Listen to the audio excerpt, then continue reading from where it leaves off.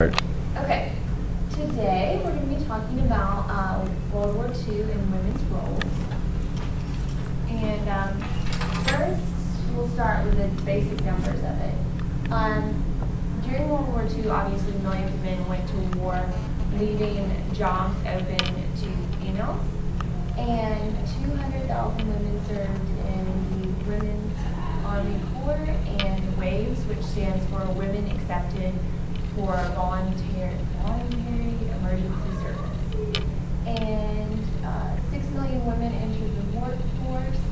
And this shows you a statistic compared to when a lot of women weren't in the workforce and men were. So it was in 1940, 15% of married women were employed, and by 1945, 24%.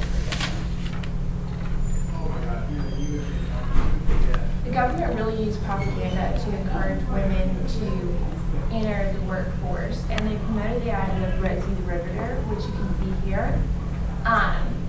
It was the idea that women should be loyal, efficient, and patriotic, but definitely still feminine. They didn't want any masculine women in the workforce. So you can see by her makeup and all of that. And the famous poster We Can Do It was created by J. Howard Miller. A song was even created encouraging women to enter the workforce called Rosie the Riveter in 1942, and afterwards I'll play the film.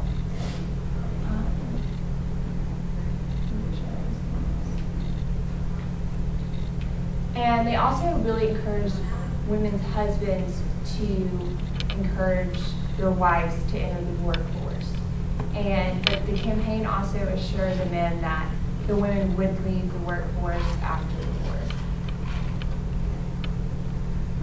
What did they do? Edith Norris Rogers in Massachusetts introduced a bill in 1941 calling for the creation of an all-volunteer women's corps in the Army. Typically, they worked female jobs, meaning secretary work, just making sure the basic paperwork got done, but some women were actually stationed overseas in Europe. That was in 1942. Women were stationed in England, France, Germany, and Italy. And for WAVES, which was kind of a branch of the Navy, they worked secretary jobs too. However, a lot of women were introduced to science in technology and communications. And finally, there were factory jobs that women took a part of.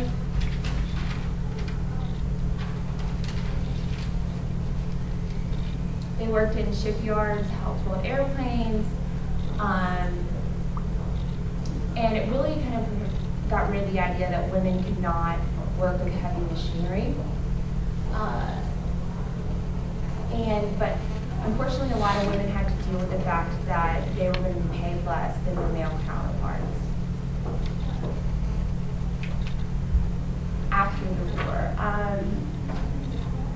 women were really, really encouraged to leave the workforce, and any women who said that they weren't going to leave were accused of being lesbians or man-haters, etc. There's an idea in history called returning to the hearth, that after war, women are encouraged to be back in the home, to have children, and to get married. Now that there was peace and prosperity, after the war, there was a huge baby boom. There were rigid gender roles, and that's about it. But right now we're going to do a handout on analyzing the propaganda from World War II and talk about it. If each of y'all could just choose one poster and complete the worksheet.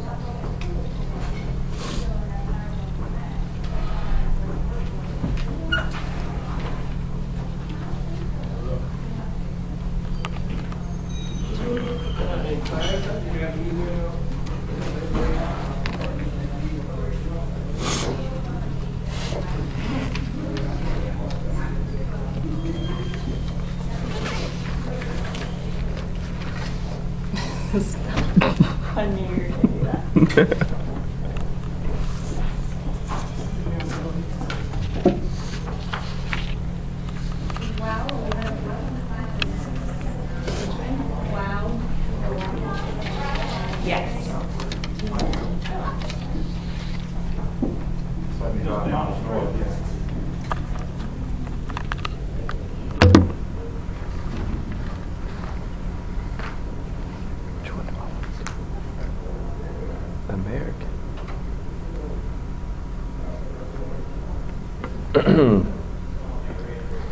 Maybe we skip number 5. Sure. Yeah, we don't really. Yeah. Thank you.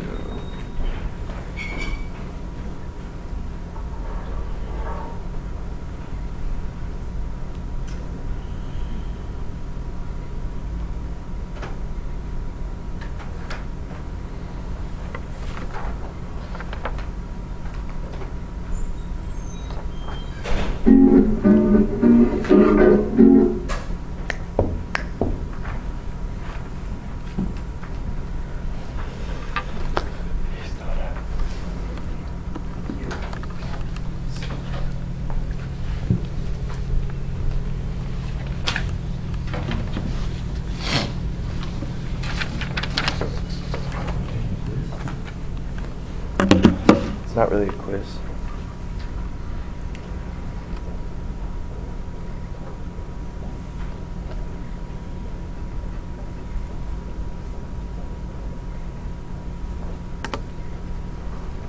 It's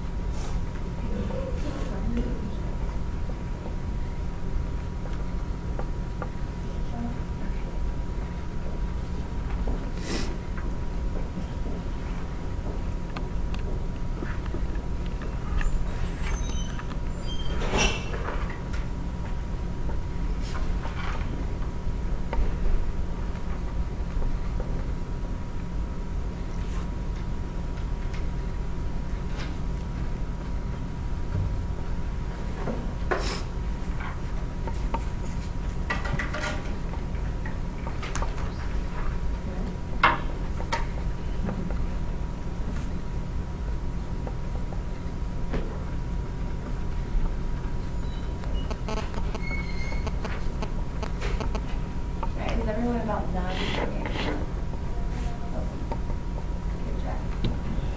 You guys can go on. Okay, does anyone want to talk about a poster that they did? I think the most significant one, or perhaps one of the top 2 significant ones, is the one at the very bottom, the last one, where it looks like Rosie the Riveter that's her except with the white shirt on, and she's kind of looking longingly into the distance and saying American soldier. I think that really gets to the heart of the issue, because we have a woman. A lot of these are either encouraging the hiring of women or encouraging the continued working of women. Here we actually have a woman at work. That part's already established. She's looking longingly to this American soldier who's clearly benefiting from what she's doing. Right. That's the implication. So we've established that the women are there. We've established who they're supporting. And I think that that's really what we're trying to get at. And here we have both of them. And I also think that the worst one is right above that. That's the most patronizing thing I've ever seen in my life. The one with the husband touching the woman on the shoulder. I'm proud. My husband wants That, yeah, that's the one I wrote about. That's like, it's like she's like doing her part in the eyes of a man, not necessarily like society. But then again, at that time, that's what the role of the woman was how well she like fulfilled her role in the eyes of men, because that was society. Well, good. I'm gonna let y'all listen to the song, and it's some film of women in.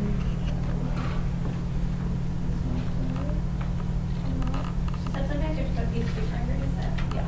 Here.